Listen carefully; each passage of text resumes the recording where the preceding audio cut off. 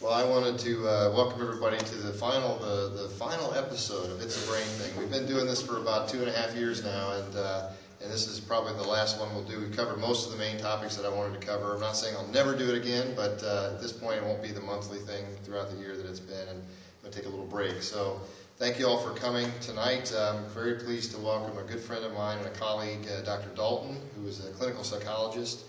We worked together for about 3 years, I think, saw a lot of patients together, and she has some expertise in the area of eating disorders, which is going to be our topic for this evening. So without further ado, I'll turn the mic over to Dr. Dalton, and she'll entertain us. Entertain, that's right. All right. What I thought I would do tonight was I thought I would go through first the criteria of the 3 main eating disorders and just kind of go through the criteria at first, and then I'll sort of talk about what they really look like, and I'll answer questions whenever you want to answer. It'll be much more interesting if you ask questions. But I have lots and lots of information I could talk about. People who know me can tell you that I could talk forever about anything, but I will try to make it relevant, and if you have questions, it really is whatever you guys want it to be. So the 3 main topics I'm going to talk about would be anorexia, bulimia, and then binge eating disorder, which is also known as compulsive overeating. So I'm going to start off with anorexia, and I'm going to read from some of the criteria to make sure that I get it specifically right. Sorry, that's kind of boring, but I will talk more in general later. All right, starting with the anorexia nervosa, you have to have a very specific criterion to meet this particular diagnosis, and the first one is a refusal to maintain body weight at or above the minimal normal weight for age and height, and that's 85% or more. And to give an example of that is, say if someone's like about 5 foot tall, this should be about 100 pounds. And so if they're 85 pounds or lower, that's significant. That meets that criteria. It could also mean with adolescents that they don't meet the expected weight gain as they're going through their aging. Second criteria is intense fear of weight gain or becoming fat, even though they are specifically underweight. Third criteria would be disturbance in the way in which one's body shape is experienced, undue influence of the body shape on their self-esteem or self-evaluation, and then the denial of how underweight they are. They're usually in sort of shock about how underweight. And then finally, for post-menarchal females, which basically means once they've had the period, if they stop, their body stops letting them have their period because they aren't producing enough nutrients to maintain that. And that really needs to be at least 3 missed cycles for that to meet that criteria. And it doesn't count. It doesn't count if their period only comes back because they're taking like birth control pills or something like that. And then there's 2 specific types within anorexia. There's the restricting type, and then there's the binge purge type. And it's kind of just like it sounds. The restricting type are the type that simply just don't eat, and they do not engage in any binging, purging, or what we call compensatory behaviors to lose weight. And the second type is just like it sounds. But it doesn't have to be specifically binge and purge, but they often use things like laxatives, diuretics, or enemas, which, boy, that's some interesting treatment, let me tell you, when we're doing that one. There's separate issues that go with that. And basically, really for all 3 of these disorders I'm going to talk about, the age of onset is most common in, it used to be middle adolescence to early adulthood, and now we're seeing a trend where it's shifting to early adolescence and even pre-puberty. So we'll talk about that here later. Prognosis for, particularly with anorexia, is the earlier they get into treatment, the better. And the earlier stages of treatment is actually pretty good prognosis. The longer it goes on, especially the longer it goes on untreated, the worse the prognosis becomes. Moving on, any questions so far? Okay. Moving on to bulimia. Recurrent episodes of binge eating. This is one that requires binge eating. And a specific description of that is eating in a discrete period of time. It's usually within a 2-hour period. Amounts of food that are definitely larger than what you would normally eat, or under different circumstances than what you would normally eat. And then a lack of control. Excuse me, a lack of control over what you feel like you're eating. They really describe a sense of completely losing control during the binge.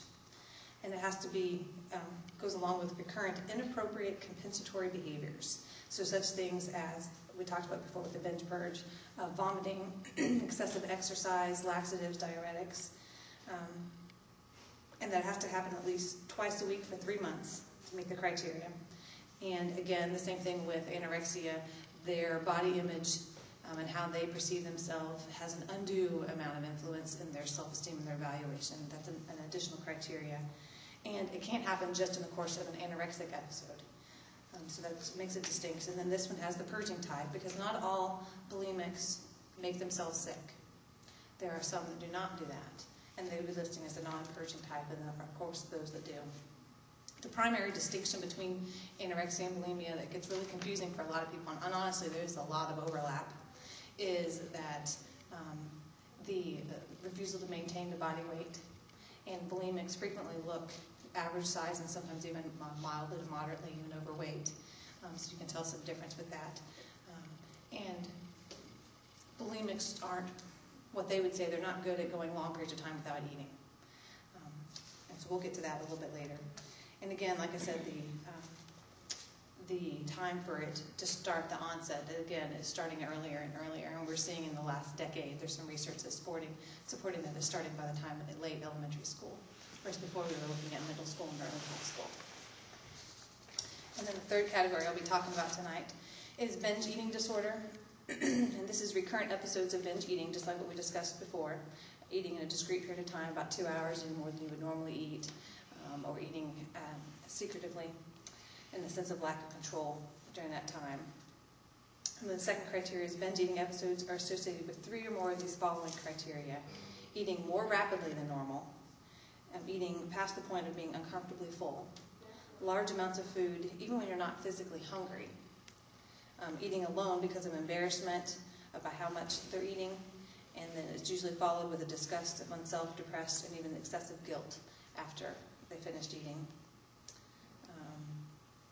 They have to obviously be upset about it, which I always think is a funny criteria because by definition that's what a mental health diagnosis is. It's upsetting, and it has to last at least 2 days a week for 6 months. And it does not come in addition with any compensatory behaviors like the vomiting, excessive exercising, any of those kind of behaviors. It doesn't come with that. It's just simply the binging. And I think probably the most important thing for me to say first about the binge eating disorder is it is probably, actually, not probably, it is definitely the most common of the eating disorders. And they think anywhere as much as 3.5% of women and at least 2% of men will engage in this at some point in time in their life. And that's actually pretty high when you consider anorexia is closer to maybe 0.5 to up to 1.5% in a lifetime, and bulimia is 1 to up to 3% in a lifetime.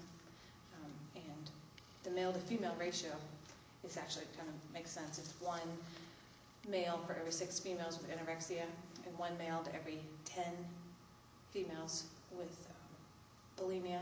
But they think that, actually all the research isn't in, but they think that with binge eating disorder it's probably comparable. There are probably just as many men who do it in some form, but that they're not coming into treatment and aren't reporting it. But I imagine it's probably still closer to a 1 to 2 ratio, 1 male to every 2, but it's much higher than what we first anticipated. And it's only, I think, in the latest updated model of our treatment manual that we really even consider it a true diagnosis. It wasn't, before it was one of the things that they were looking at, but they didn't think that it was real. And I think part of the reason now that we're seeing it more and more is that the bariatric surgery has been approved by more and more insurances. And so people are coming into treatment for that. And I don't know if you guys know much about that particular type of surgery, but you have to have a psychological evaluation to prove that your mental health is okay to have that surgery. Or otherwise you could have some potentially damaging recovery efforts. So that's the criteria. Are there any questions? It's kind of confusing because a lot of it overlaps, but basically what you want to really remember is that anorexics is the refusal to maintain the appropriate weight, the excessive fear and terror about weight gain,